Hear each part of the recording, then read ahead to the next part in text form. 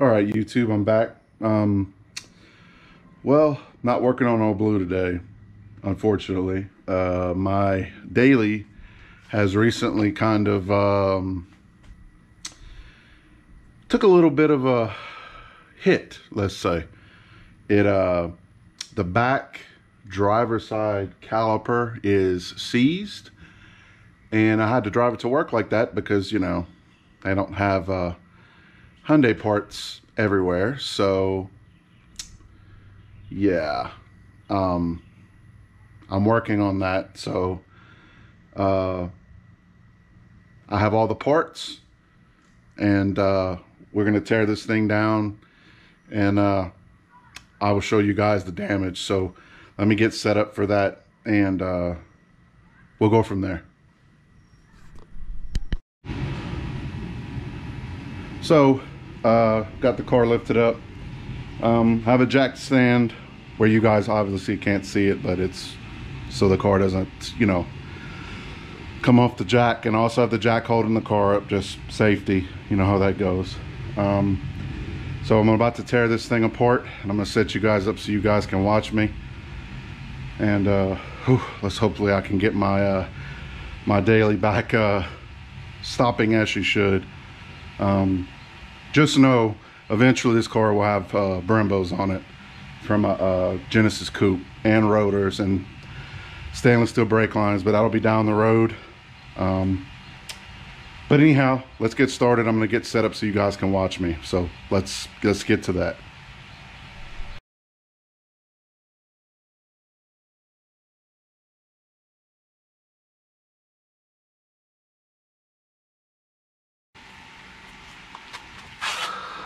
Tires are a little more worn than I thought. Still a little life left in them, but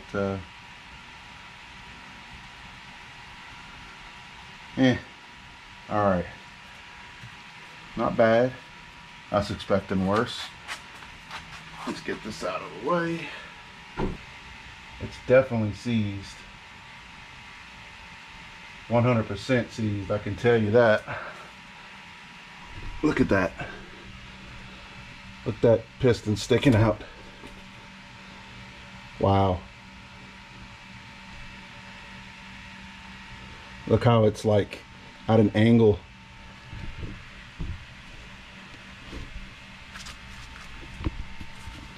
Sorry guys, kind of hard to get all this. I'm gonna put you guys right where the action is here.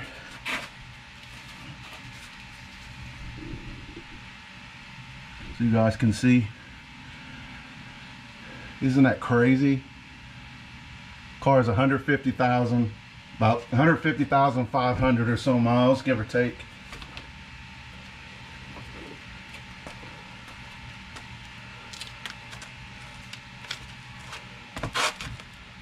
And of course this rotor is not even a year old.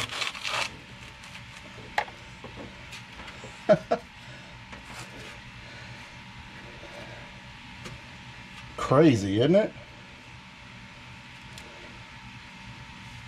Let me go get some more stuff here so I can get this rotor off. I mean, this rotor's done.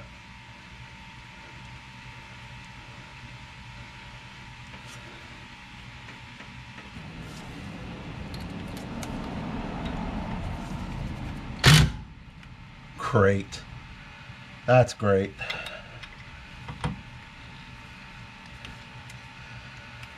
Wonderful.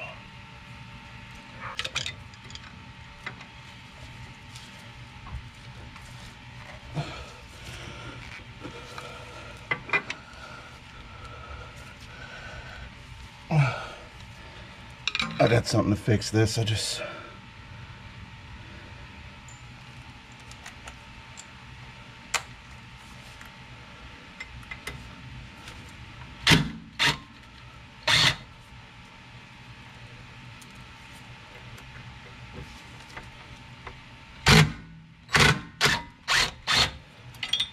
Can't believe that worked. Cool. All right.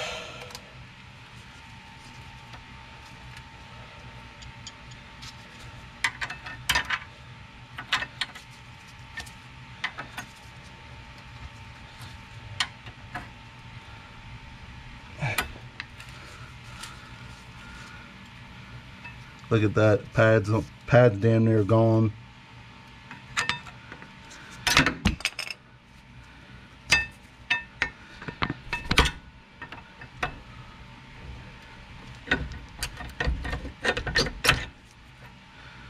Look at that.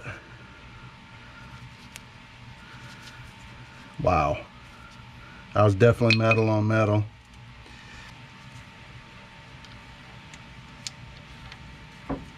Too big.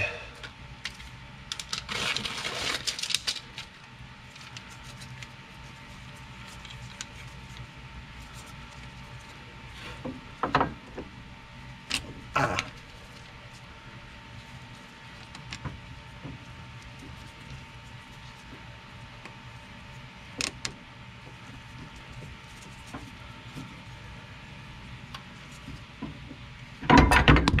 Oops.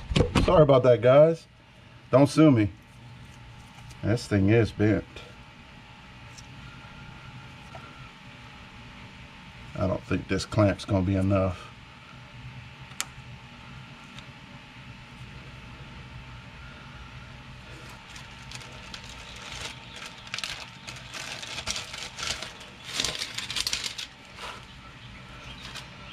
Is it smaller?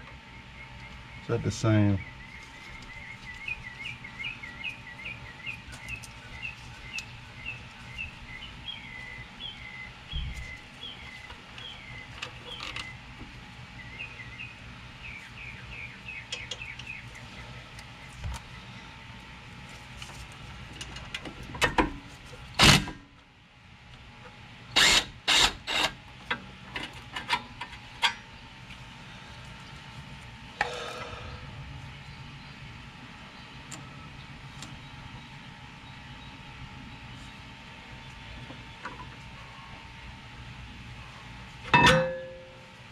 Alright, so I'm going to take this off, this bracket, since the new caliper comes with all that. And I'll start back up when I get to that point, guys. Coming along, a lot better than I thought it would be. Alright guys, got it tore down, so I'll give you a little view of the carnage, even though you guys probably seen it already. Yeah, this old caliper, she's done. And again, I know I could probably rebuild it, but I'll probably strip all the bolts off of it and toss it, because if I ever do change the calipers on this car again, it's not going to be factory. It'll be the Brembos from the Genesis Coupe. What's odd is it's seized from the back, but this is smooth. Like, it has a lip on the outside, which is pretty common. That's just really odd that it pushes, from the back. You got pads front and back, but like, that's just odd to me that it failed that way. You would think it would have ate the front and the back. Put in the comments what you think. Why do you think that happened? And this could probably be turned down, truthfully, but this is my daily for now, and I just for peace of mind, I'm just gonna replace it. But I mean, I bought this car in 2014 with 16,000 miles on it, and it has 150. And the couple of things I've had to do, I've put sets of tires, I've had to put a battery, an alternator, brakes. I've done the brakes. The fan for the radiator for the cooling system went out, and there was another sensor or whatever. That was $2,000 just to fix those things. So, oh, and the driver's side valve cover gasket was leaking. Change that. I mean, that's stuff that's going to wear out anyway. I know everybody laughs at Hyundais and all this and that, but I've taken a few people to Applebee's in this car. For a big car, this thing moves out. It uses all 429 horses, so I love it. I've never driven this car any day of the week that it doesn't put a smile on my face. So I think if I'd blow the engine up in this car, I would just buy another one and swap it in. I love it that much. It's been probably the greatest car I've ever owned, as far as, you know, been able to bring the family around, take trips in it and stuff like that, and we can get this old girl back on the road and get her back up into fighting shape. It's a couple of maintenance things, and I'm going to hand make an intake for this car. I got a couple of ideas that I want to try out, and we'll give that a shot and see how that goes. But I'm gonna show you guys the parking brake. Honestly, it looks really good considering the hell I put it through this week. I mean, this thing's still got a ton of meat left on it. Everything in here is a good shape. My little clamps held everything. I saw this trick on Wheeler Dealer way back in the day when it used to be good, before the fat guy made Ed China quit. I just call him the fat guy because he's, you know, he's a fat douche. She looks good, man. She looks really good. Still got all the factory markings on it because I don't mess with the parking brake or none of that stuff, because that's beyond my pay grade. But anyhow, guys, I'm gonna start assembling everything, and well, let me show you the parts before I do that. These are the brake pads that I had on it. I always use Power Stop stuff or Wagner thermal quiets, depending on the vehicle. And this is OEM replacement. Believe it or not, never heard of this company, but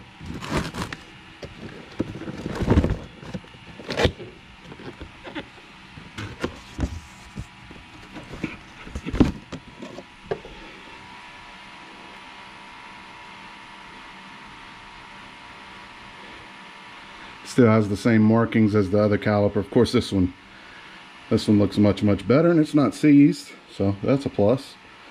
So,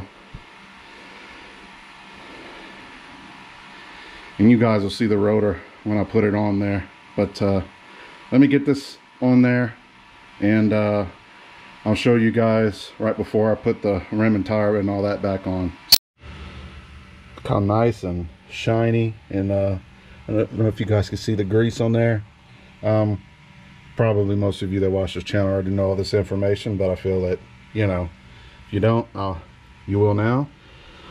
Whenever you put new rotors on a car, always clean it with a brake cleaner or a carb cleaner and get all this grease off, because this is coated on the rotor from the factory so that it doesn't rust in the box before anybody could ever use it.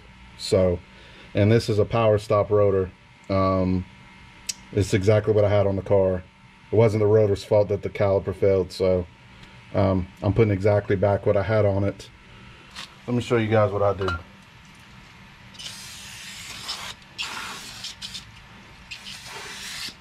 Gotta get the back too.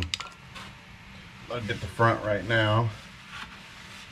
See all that stuff that's coming off? That won't let the car, or the pads rather, seat correctly if that's on the rotor. Let me just take these off.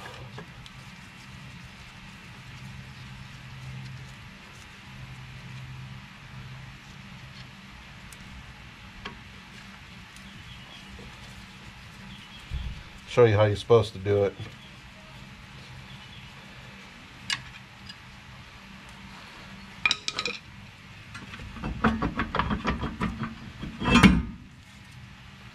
Supposed to do it like this.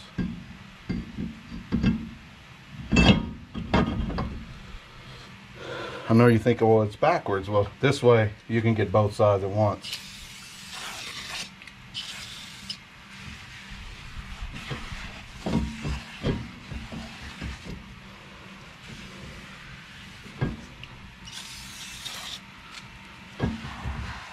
Don't forget the inside, because you got your parking brake too. That's also coated.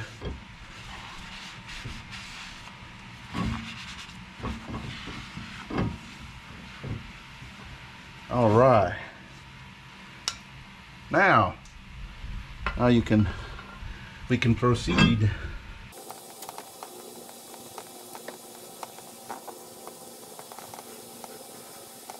Alright guys, that's how it's supposed to be.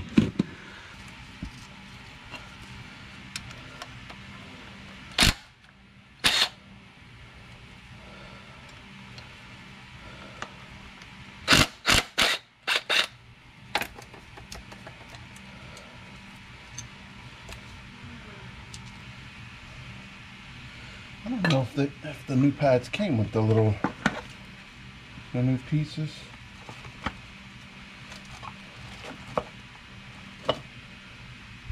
Sure didn't. I'll steal them off of the old one. So stealing the brackets off of this, because I guess brake pad companies don't want to send you a 50-cent piece of metal here. So I'm gonna steal it off of this old one, pop it onto the new one, get ready to put the pads, and then start putting her back together. I mean, look at this one, and look at this one.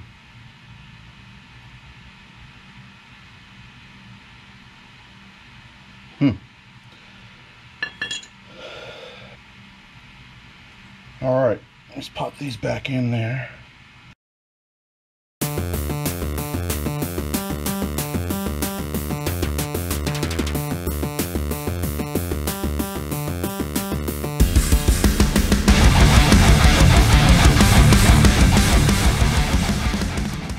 And these have these little plates on there, so you guys, you know, I know you probably none of y'all have this car, but I'm sure these aren't the only pads that have them. Have the little shield on there. Make sure y'all put that on there.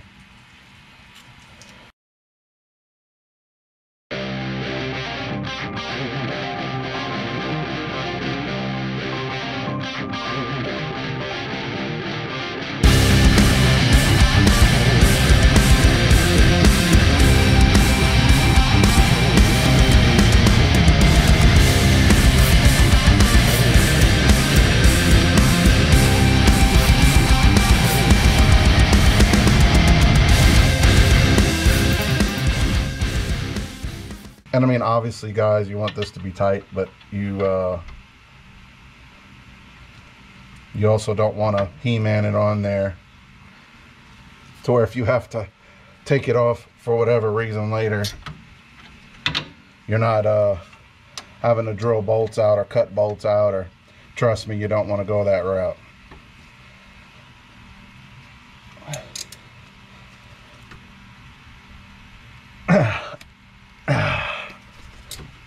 All right. I don't know if you guys can notice that on camera, but even the bracket's a little more straight.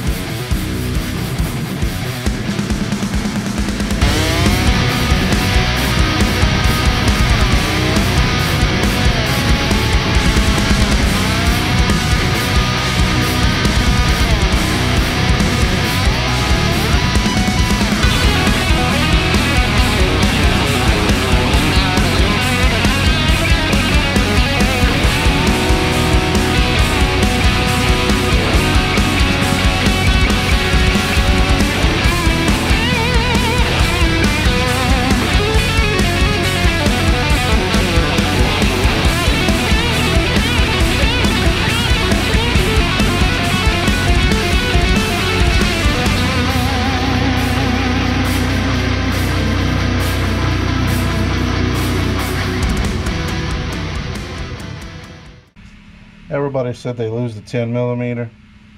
I never lose my 10mm. I lose my 14. Tell me if that makes any freaking sense.